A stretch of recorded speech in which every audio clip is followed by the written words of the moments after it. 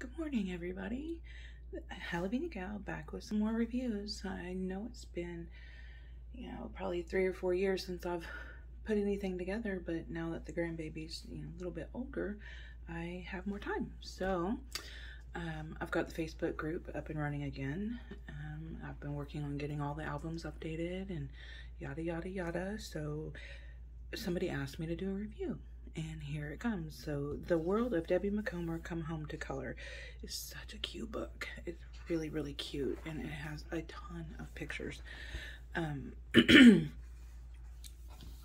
see. This book is about a lady that bought a bed and breakfast, and when you open it up, on each page on the left-hand side is just a little story to, like this one. The moment I pulled into the driveway with the real estate agent, I was embraced by the inn's appeal. Oh yes, and its bright natural light and large windows that overlooked the cove. This B&B felt like home already. It was the perfect place for starting my new life. So it's just a small little thing on each page, the back side of each coloring page, which I kind of like, because if you like to use markers, then, if there's any bleed through, it won't bleed onto another page. Just make sure you have some kind of divider in here, especially if you use alcohol-based markers. The paper is thick. It's not like computer paper. You're not gonna have any tears if you're trying to use multiple layers of colors.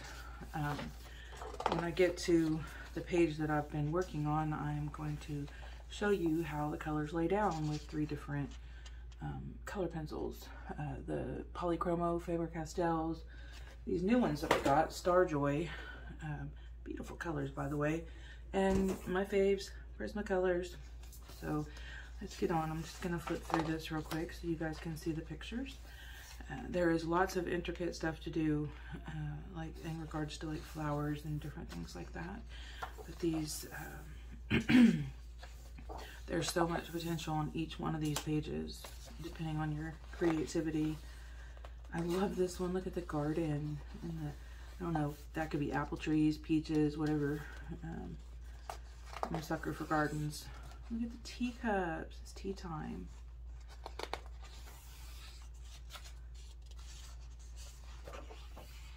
Oh, and who doesn't love yarn? I can't wait to do this page.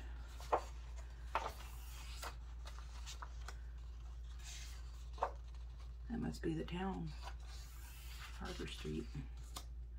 Oh, and the window. Look at the kitty in the basket of yarn. So cute.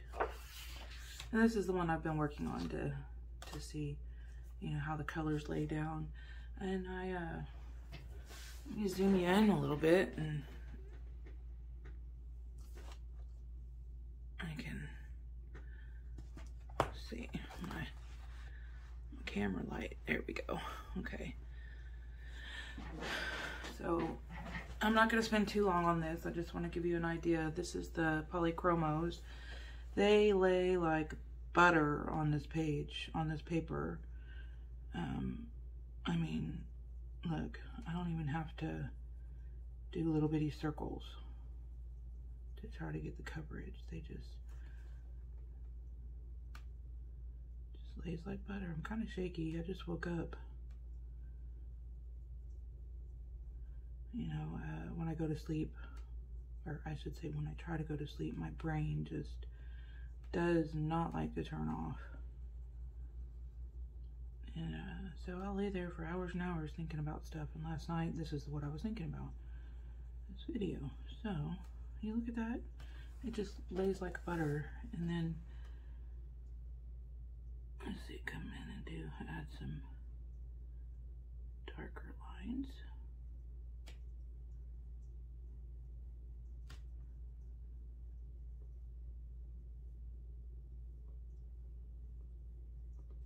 Kind of give it a little bit of dimension, I hope.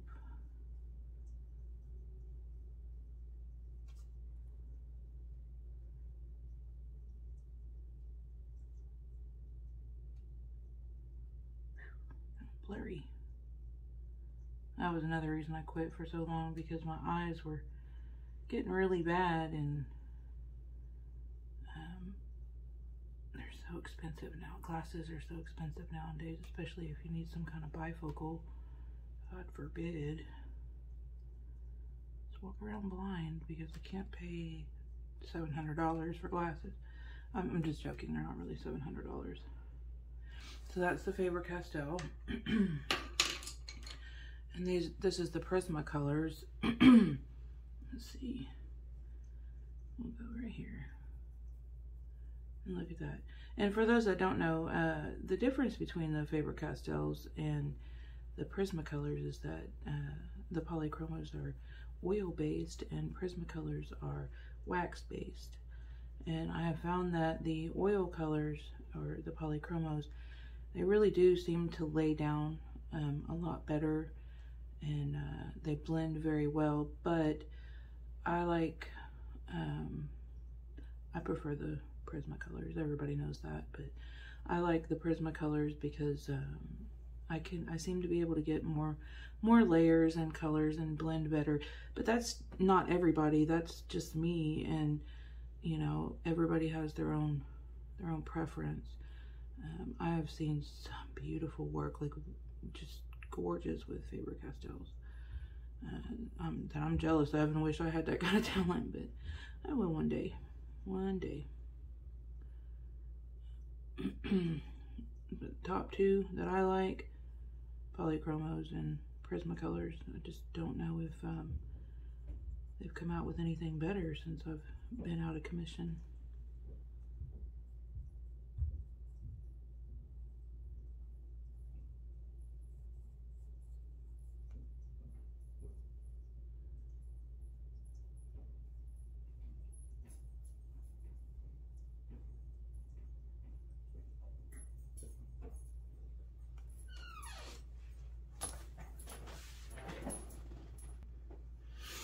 Okay, so the last color I'm gonna drop down for you guys is the orange from the Starjoy color pencils, which by the way I got for $25 on Amazon for today's best deals. And I do put links to deals that I find like this in the Facebook page for people, and I try to do that daily. Good pencil deals, I mean, who doesn't? So this is the Starjoy, and I really like them, believe it or not. They lay down just as smooth, at least it seems to me like they do. They're a little bit waxier than Prismacolors, so I wasn't able to necessarily get as many layers as I do with the other two pencils, but I was still able to get quite a few layers put down with them. And let's see, the yellows and the pinks especially are really waxy. But I mean, for somebody who is beyond, you know, the cheap color pencils, but doesn't, you know, quite have the money for a more expensive set, this is a good alternative. It's a good in-between.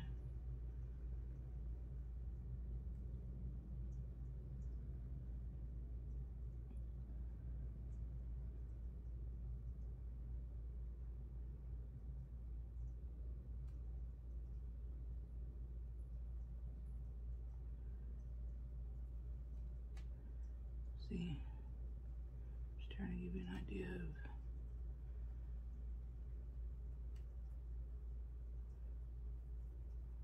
I may just go ahead and do a review of these pencils.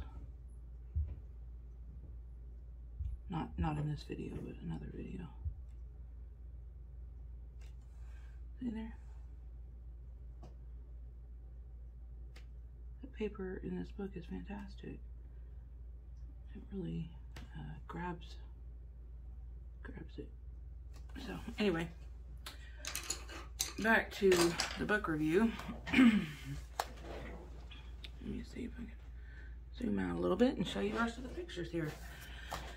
Try to make it quick. Oh, that's a little tea shop. Oh, coffee shop. Chocolate joint. That's my kind of place. Up here. This will work better if I go like this, I think. Ooh, that's a pretty landscape. I'm like envisioning Thomas Kincaid kind of stuff on this one. Susanna's Garden. More yarn. I love that. I actually have a hutch similar to that.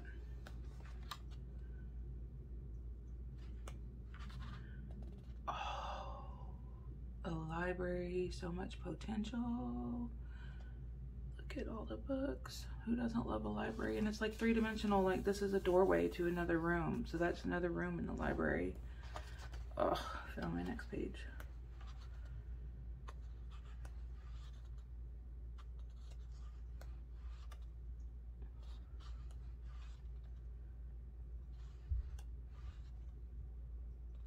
I've been wanting to practice water and see if I can get that down so I can do some nice backgrounds in Joanna Basford's books.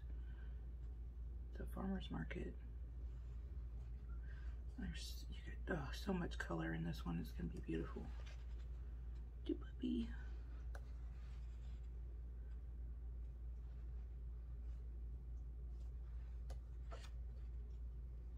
That'd be kind of cool. Like if I could color this page, and then when my friends come over, have them sign it. I'm just a dork like that. Oh, it's a little crib or bassinet.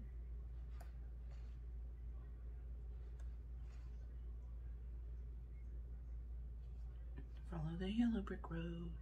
Follow the yellow brick road. Follow. Ooh, tea kettle.